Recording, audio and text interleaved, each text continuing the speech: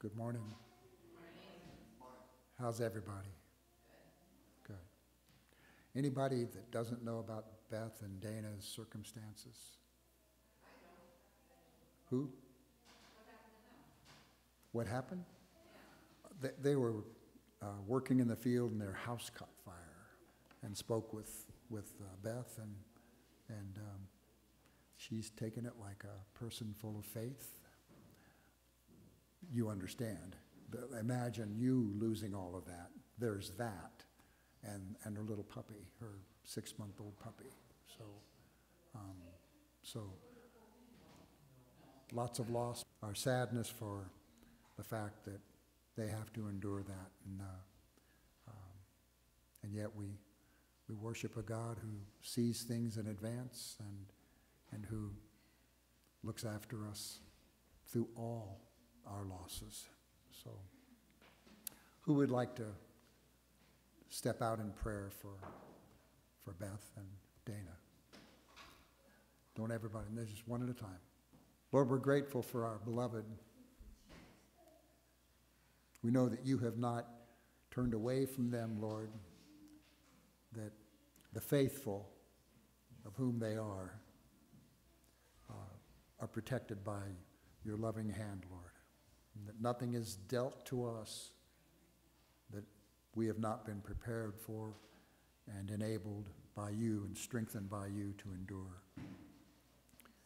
And having said as much, Lord God, our hearts go out to them because there are precious things to them that they know are subsequent to the most important thing, their children, their grandchildren, and the lives of all of their friends as well. But our hearts go out to them, Lord God, knowing that any loss like this is something of a continuing burden, and gratefully in your word, Lord God, you tell us that we are strengthened through these circumstances, and I'm hopeful to that, Lord God. But we thank you, Lord, for your love for them, and that you are kicking every door open to lead them and all those who would help to provide exactly what they need and what you would have them have. And so we thank you for that, Lord. Bless them. Bless them. We don't even have to ask, because I know your hand is open to them, Lord God, and that you hold them in the cup of your loving hand. So we thank you, precious Jesus. And Lord, in affirmation of the truth, we pray this prayer that you taught the disciples. Our Father, who art in heaven, hallowed be thy name. Thy kingdom come, thy will be done, on earth as it is in heaven. Give us this day our daily bread, and forgive us our trespasses, as we forgive those who trespass against us. Lead us not into temptation, but deliver us from evil. For thine is the kingdom, and the power, and the glory, forever and ever. Amen. Amen. Amen. Please sing this with me. Jesus, keep me near the cross, there a precious fountain, free to all the healing stream, flows from Calvary's mountain. In the cross, be my glory ever, until my raptured soul shall find rest beyond the river. And near the cross, the trembling soul, love and mercy found me. There the bright and morning star shed its beams around me. And in the cross, be my glory ever, until my raptured soul shall find rest beyond the river. Near the cross, O Lamb of God, bring its scenes before me and help me walk from day to day with its shadow. And in the cross, be my glory ever, until my raptured soul shall find rest beyond the river. And near the cross I'll watch and wait, hoping, trusting ever, until I reach the golden strand just beyond the river. Sing it. And in the cross, be my glory ever, until my raptured soul shall find rest beyond the river. In the cross, be my glory ever, until my raptured soul shall find rest beyond the river. There's a wonderful party that we're all invited to. The guest list is growing every day. Biggest celebration in the history of this world. The date will be announced eventually, so clear your calendar. This one's important. It's kid-friendly, so actually bring the babysitter along if you can, just to join the celebration. Invite everyone you know, and some you don't know. No dress code, just RSVP. People get ready, there's a train a-coming. You don't need no baggage, you just get on board. All you need is faith to hear the diesel humming. You don't need no ticket, you just thank the Lord. And people get ready for the train to Jordan, picking up passengers coast to coast. Faith is the key. Open the doors and board them. There's room for all among the love the most. And there ain't no room for the hopeless sinner who would hurt all mankind just to save his own. Have pity on those whose chances grow thinner, 'cause there's no hiding place from the kingdom's throne. Oh, so people get ready, there's a train a-coming. You don't need no baggage, you just get on board.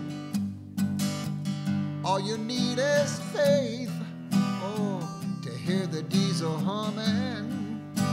You don't need no ticket, you just thank the Lord.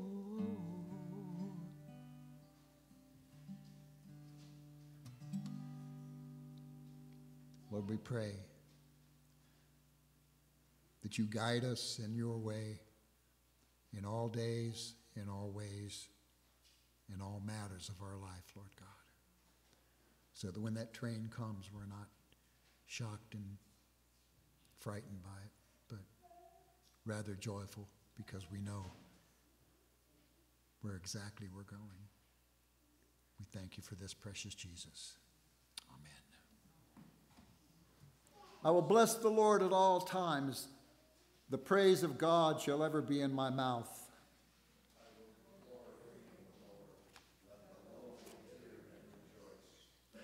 Proclaim with me the greatness of the Lord. Let us exalt God's name together.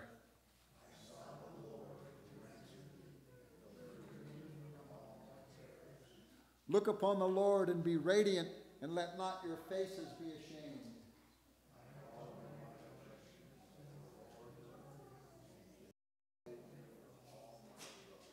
The angel of the Lord camps around those who fear the Lord and delivers them.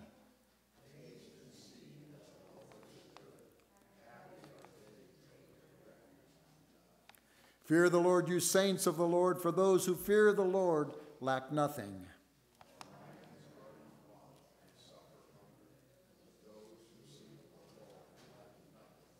Amen. O Lord, you redeem the life of your servants, and those who put their trust in you will not be punished.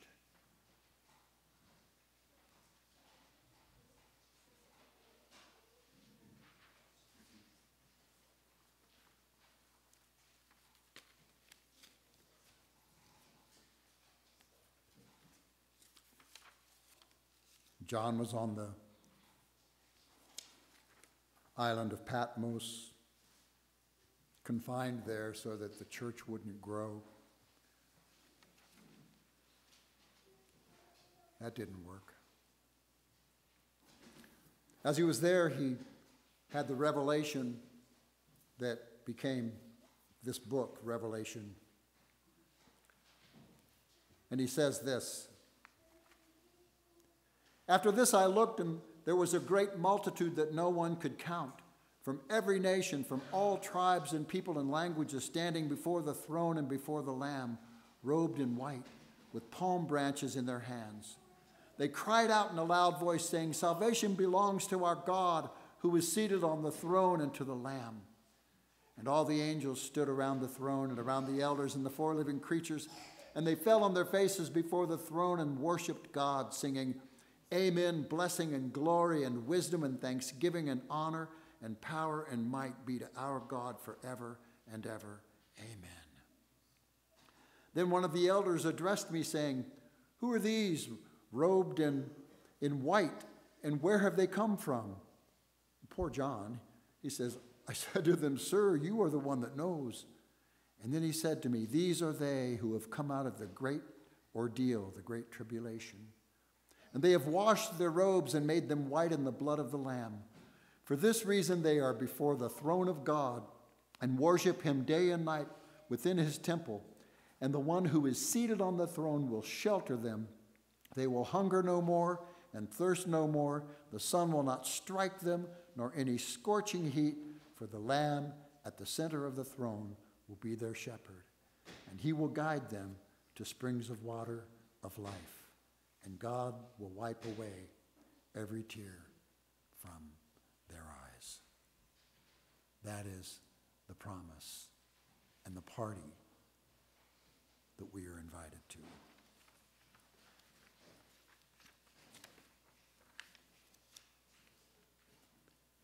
First John said these things: "See what love the Father has given us, that we should be called children of God, and that is what we are. The reason the world does not know us is that it did not know him. Beloved, we are God's children now. What we will be has not yet been revealed in its fullness. What we do know is this: when he is revealed, we will be like him, for we will see him as he is, and all who have this hope in him purify themselves just as he is pure." The wonderful, wonderful promise of God. You look at the world around us, look at the situations, the things we concern ourselves with and trouble ourselves with, and then you see this, that the God of every creation, everything, calls us his children. Is that wonderful or not? I think it is. The Beatitudes, this comes up every year, and every year there's something more to it that is revealed to us if we're watching, if we're reading, if we care enough. There's something new every time in these Beatitudes. I've taught it in very many different ways. I used to think that he was talking to all different kinds, that one person was pure at heart, one person was this, one person. No, he's talking about one individual in all of these. That this is the description of the person who is God's child, what we should aspire to. We'll go through this today. Matthew 5, 1 through 12. Blessed are the poor in spirit, for theirs is the kingdom of heaven. That one baffled me years ago. Poor in spirit. Well, you mean, who wants to be poor? No, poor in spirit. The person who recognizes their need. Blessed, first, blessed means, there's not a blessed and cursed. Blessed means it's Macarius, happy. Very simply, happy are we who have chosen God's kingdom. Blessed are the poor in spirit, those who have chosen God's kingdom.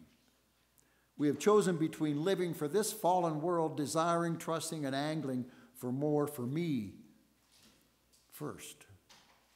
We've come up lacking due to the dearth of honor and hopefulness and the lack of fairness, love, honesty, purity, and the lack of goodness and love and the lack of joy in this world. Lack of acceptance, all that this ungodly world, all of this ungodly kingdom lacks. We have chosen well. Make no mistake. Blessed are the poor in spirit. He, Jesus, first chose us, pursued you and me, but the choice was yours and mine to make, wasn't it? And having chosen well, we are rich in spirit. Blessed are those who mourn, for they will be comforted. There's a lot of mourning going on these days. Oh yeah, there is that. There's an old expression, putting lipstick on a pig. It's lying about the obvious, dismissing the unimaginable. We won't do that here.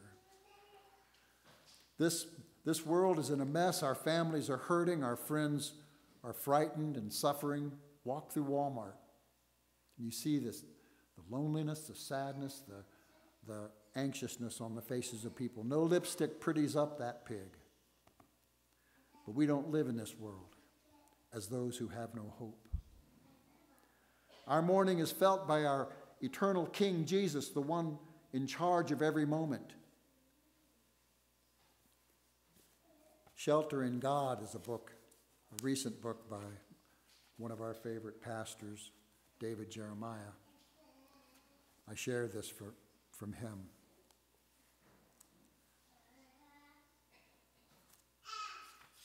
I agree. Yeah. Every time I shut up, you just make some noise. The Lord continues to protect us. If such a thing as an honorary doctorate in crisis and catastrophes had existed, King David would have been awarded one. Although he was a man after God's own heart, his life was one long procession of problems. As we've seen, he spent years fleeing the wrath of a king, living as a fugitive, hiding and sleeping in caves. When he finally did become king, he immediately had to deal with geopolitical crises on every front. His nation of Israel was at war with everyone in sight. Sound familiar? David coped. He calmed the waters the best he could. And when everything had settled down on the political front, that's when the domestic front exploded. He was like a man whose career finally begins to look promising, who gets the big promotion, and suddenly he has marital trouble and his sons get into trouble with the police. David's own sons were in open rebellion against him. The house of David was crumbling. There were cracks in the foundation. Would you agree that David walked in the midst of trouble? If you're having a problem in your family or on your job, I challenge you to read the life of David. Maybe you'll feel a little better. David walked in the midst of trouble. He made terrible, fateful mistakes, yet he always remained one of God's favorite children. How so? God had promised to protect his child. To that promise, and God had promised to protect his child, and neither party to that promise ever forgot. Think about nearly everyone's favorite chapter of Scripture, Psalm 23, when David is movingly paints us a picture of the good shepherd watching over his sheep. We see again David's faith and trust in the protection of God. David saying, he restores my soul. He leads me in the paths of righteousness for his name's sake. This is while he's down on the bottom. Yea, though I walk through the valley of the shadow of death, I will fear no evil, for you are with me. Your rod and your staff, they comfort me. Psalm 23, 3 through 4.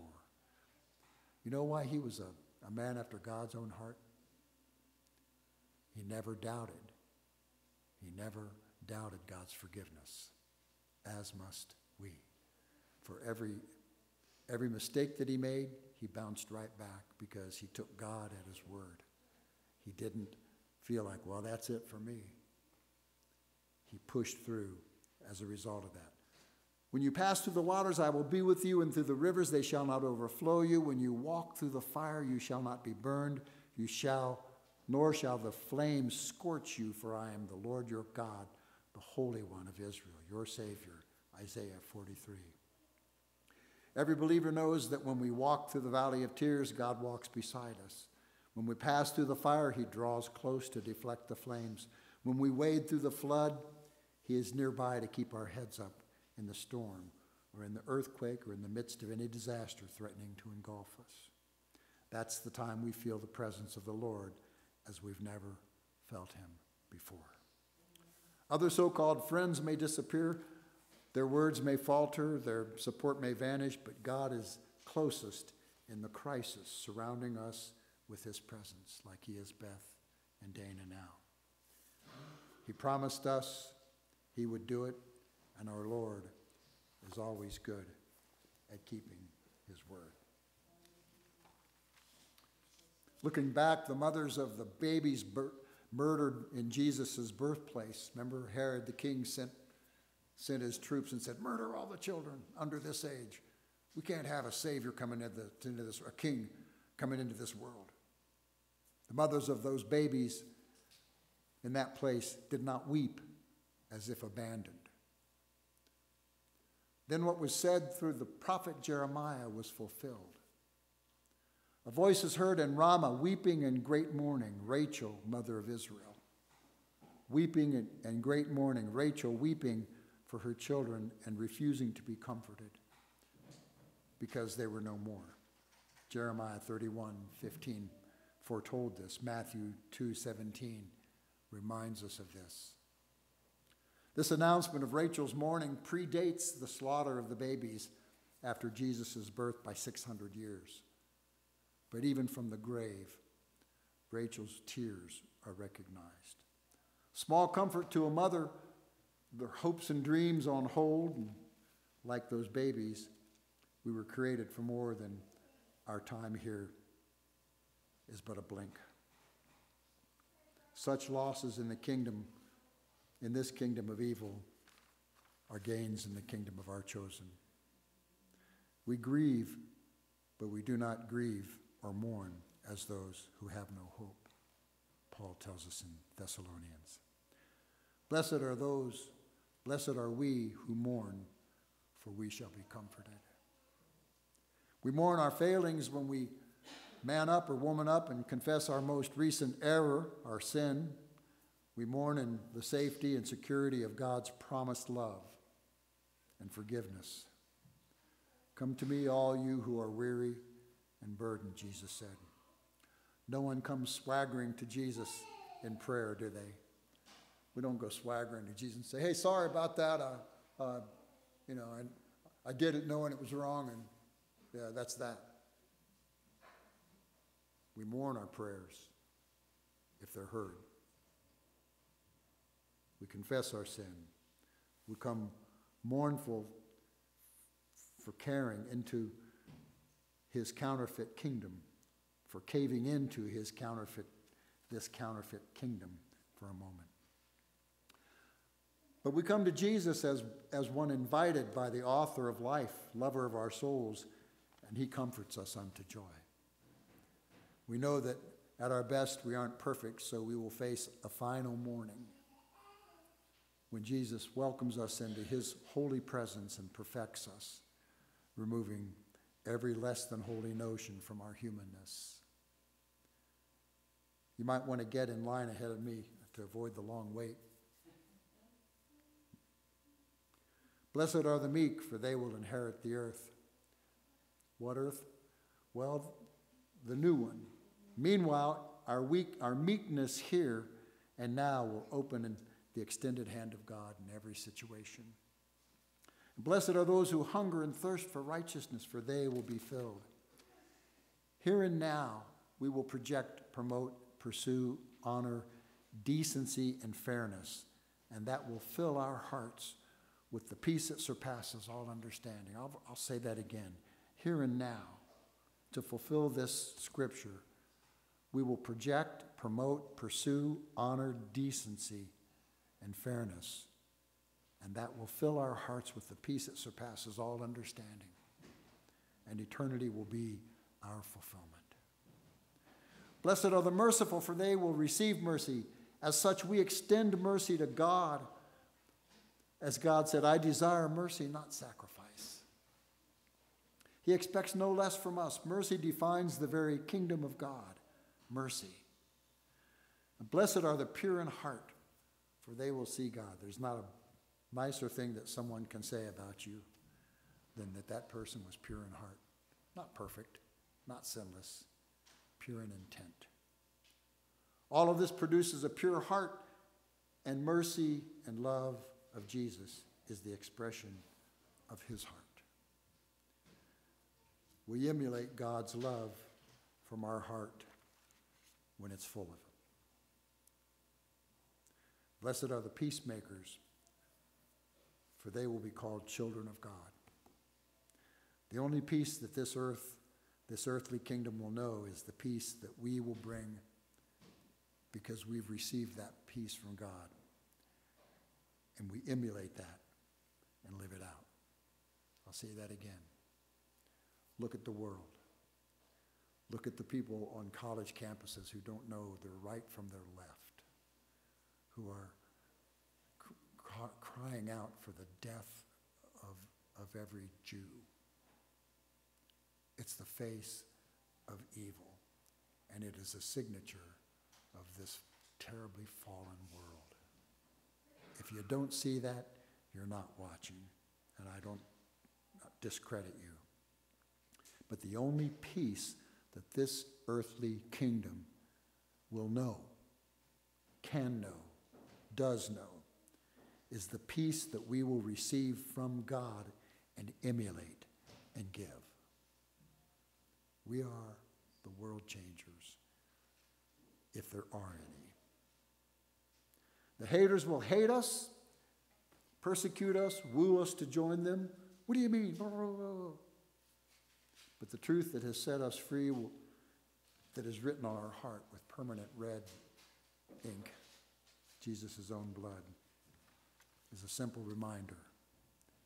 You shall love the Lord your God with all your heart, with all your soul, with all your mind, and with all your strength, and love your neighbor as yourself.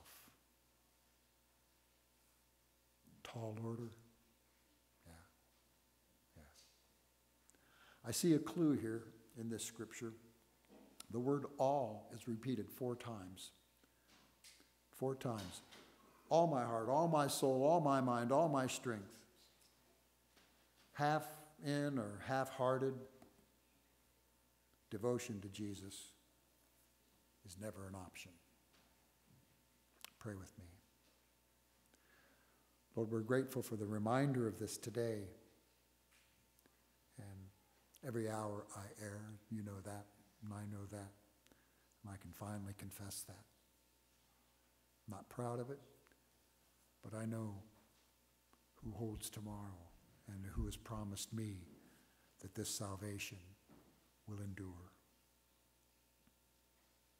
I thank you for those who would get up out of bed, comb their hair, and come out here, Lord, to be near you.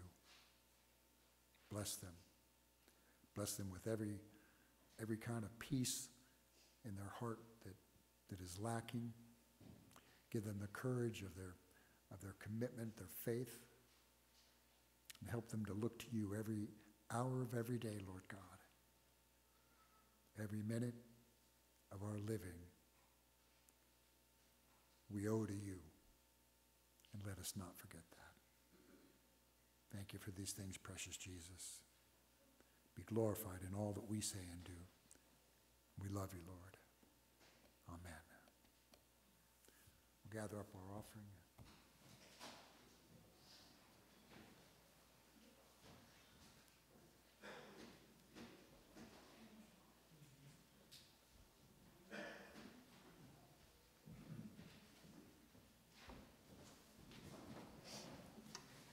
Gonna help me here?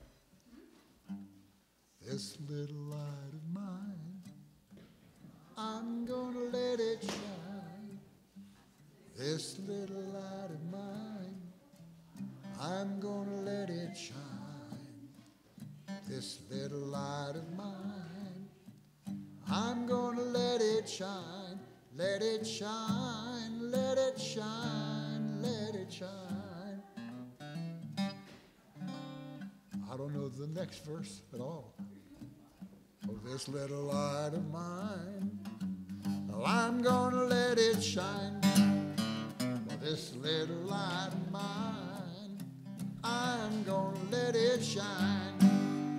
Oh, this little light of mine, oh, I'm gonna let it shine. Let it shine, let it shine, let it shine. Okay, Alton, just tilt your head this way. Notice the way the light hits his bald head? What?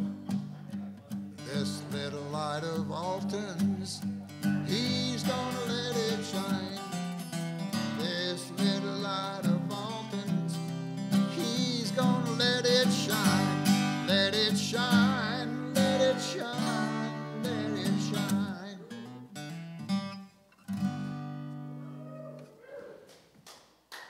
Thank you, Alton. Couldn't have done without you. Okie doke. One more last thing. The shoebox display is up. There are children in the world who have never had a Christmas gift. Well, what's Christmas? Why am I getting this gift? I'm glad you asked, little one. Because a little baby came into this world as a gift to you and everybody else to save us for eternity. And he loves you. His name is Jesus. Want to send that message to a bunch of kids? Help us.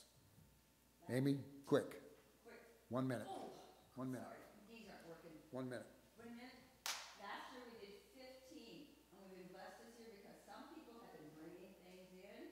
So we're just going to hit the record this year. I don't know what God's been. 20, 25, I don't know. So we got some stuff, but we need more. I got all the information back there. Next Sunday, no, there will be Sunday school, but we will be filling the shoe boxes, which is the 13th, and then the 12th. The 13th to the 20th is where we drop off day, where I will be taking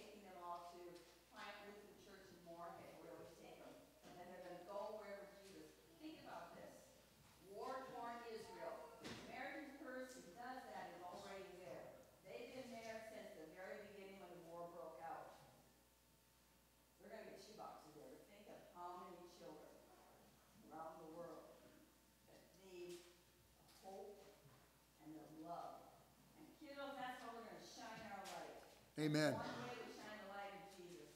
Amen. Not about us, it's about him. So, Hallelujah. there's information back there. I just put some up that we've been gathered from the past year. So the pamphlets that show what to buy. The main important thing is no liquids, no toothpaste, that kind of stuff. But being more importantly, if the Lord stirs your heart, like I said, I'm just claiming a large number going this year, large within. I want to thank Denise. Denise had stuff last year, the day after everything was all set out, and she came with a big box of stuff, didn't you? You don't remember, I do. Yeah, so I mean, here, this is for next year. So that is the heart of a saint and the heart of a giver, and not to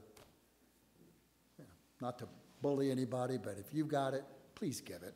It's for little kids that have never had a Christmas gift, have never had a gift from Jesus. Hallelujah. Let's go eat some food.